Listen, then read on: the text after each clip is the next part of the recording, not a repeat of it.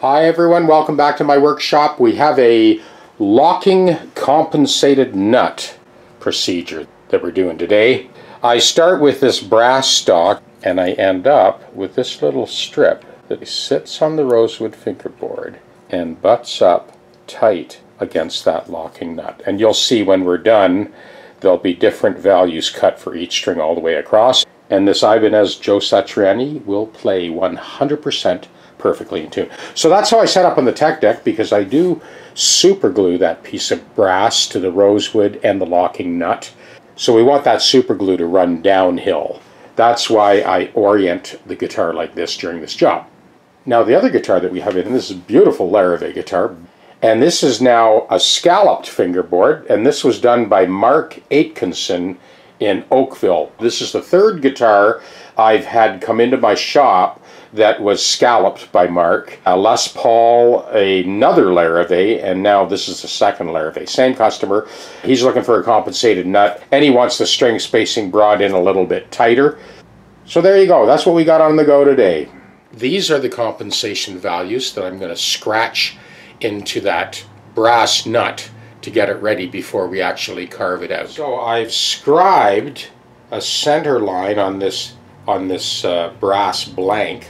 Got that butted up against the actual locking nut bed, and then just with the tip of this file I'm just scribing a center line for the strings. Now I'm scribing across that line to mark the values. So the low E is 4 cents flat, so we're moving it forward to compensate.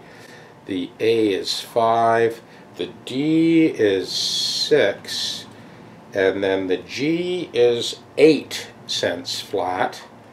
So what I mean by that 8 cents flat is when you fret the 12th fret note, not the harmonic, the actual fretted note, and then you play the open string. This open string, in the case of G, is 8 cents flat in comparison to that fretted 12th fret note. This is the compensation that we're going to need. The B is 4 flat, and the high E is 2, so it just needs to be touched, just barely. This is the cutter that I use to cut those values. I do that freehand before I glue that into place.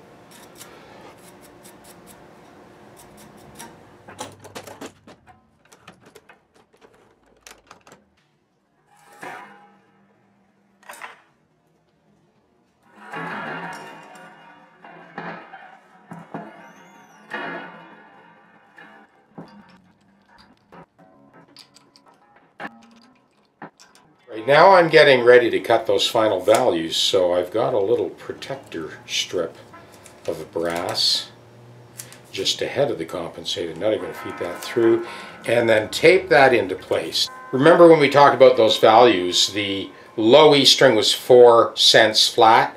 Well, right now it's a couple of cents sharp, right? Because we moved the focal point ahead of the actual nut bed onto that brass. So what I'm doing now is I'm cutting back that leading edge just a little bit. So I'll get my little Dremel tool with the cutter. I want to go nice and easy here and not taking a lot off, just a little bit.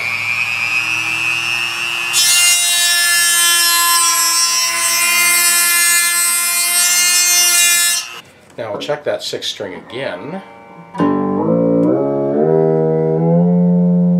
Like I've mentioned before in other videos, I don't death grip it. Nice easy touch. I'm using the fine tuners on the bridge to dial that right in.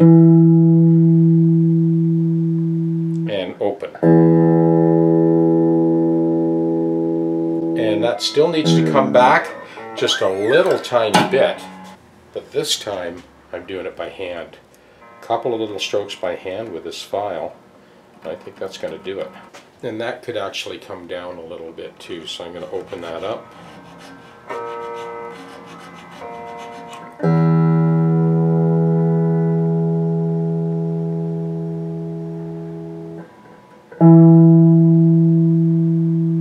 That's it. So I'm going to check the A string now. So this is the A string 12th fret, fretted note. And I'm tuning that note with the tuner.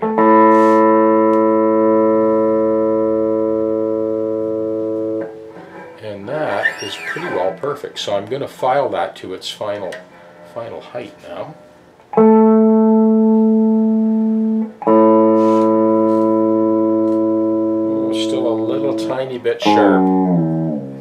So once again, I'm going to go really easy with the with this cutter, just bringing it back, just breezing it a little tiny bit.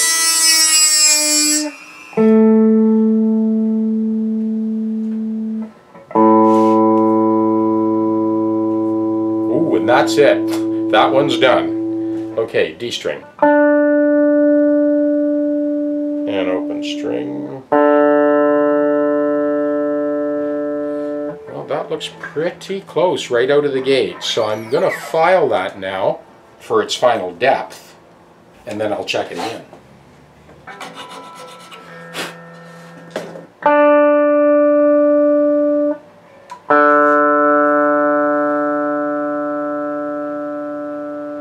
Oh man, that is just ever so slightly flat. I'm just going to use this little slip of 600 grit paper and just polish that slot. I think we got it down to the depth we want for the locking nut bed. Just polishing it up a little bit. So let's check that again. Our D.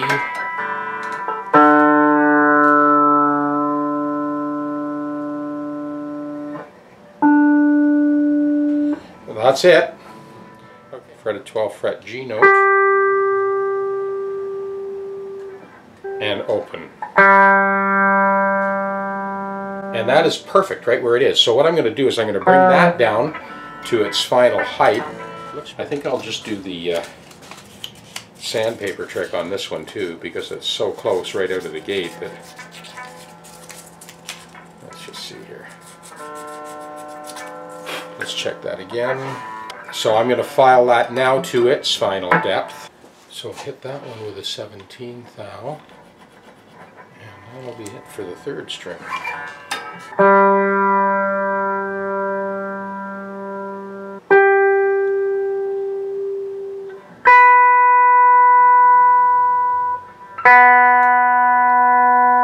And that is perfect right where it is. Again, we'll just do the final depth and polish that slot and we'll be good.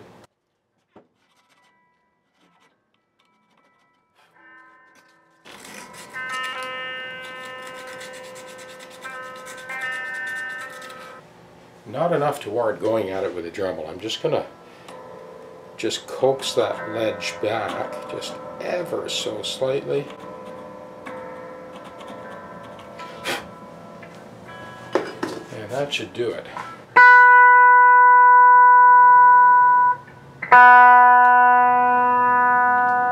That's done.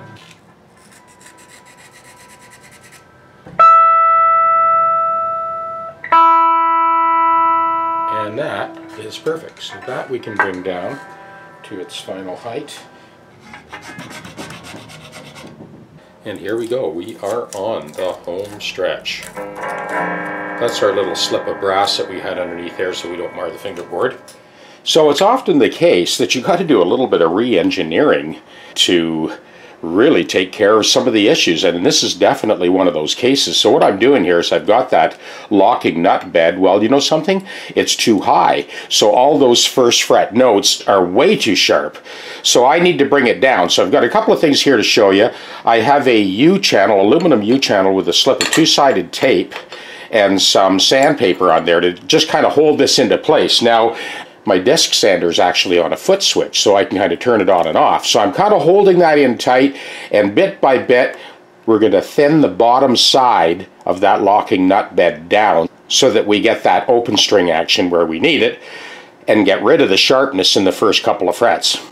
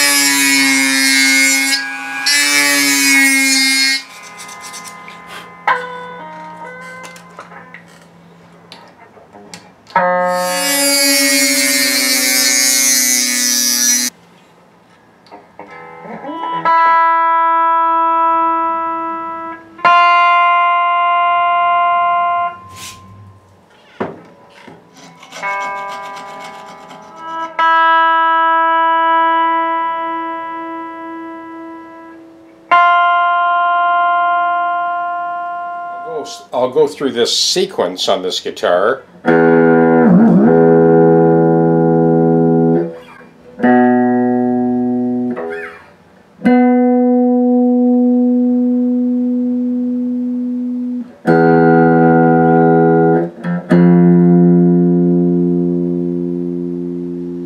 So there's our A string.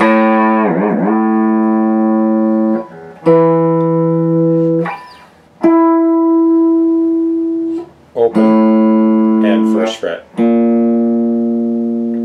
And now D string.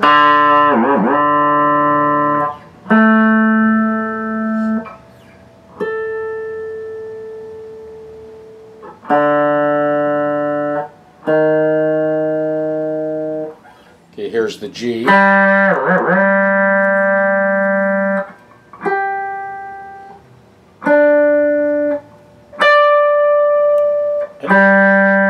And first fret. Here's the B.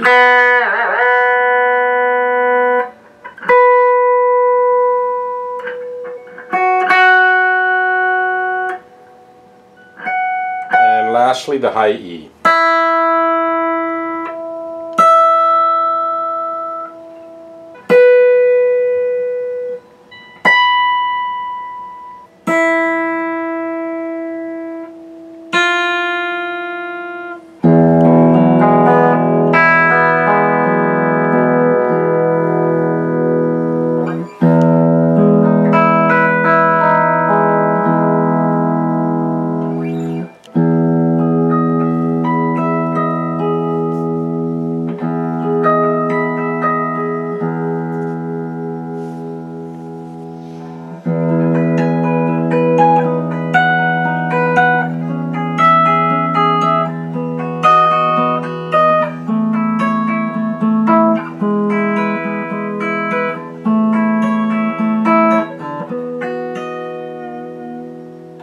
Okay, we're going to go stem to stern on this guitar. I'm going to give you a rundown of exactly what we did, what I needed to do to get this guitar to behave 100% and to intonate and play as smooth and accurate as it does right now.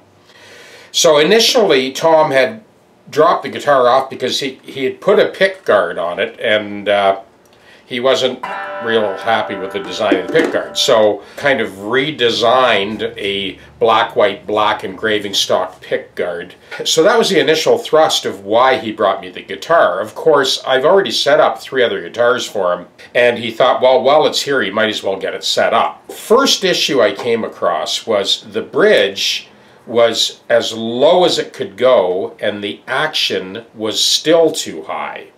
So in order to remedy that, the neck was removed. I shimmed the neck on this end to tilt it back like so that these pivot posts for the bridge lifted up off of the body and gave us all of the adjustment that we need to put the action wherever we choose.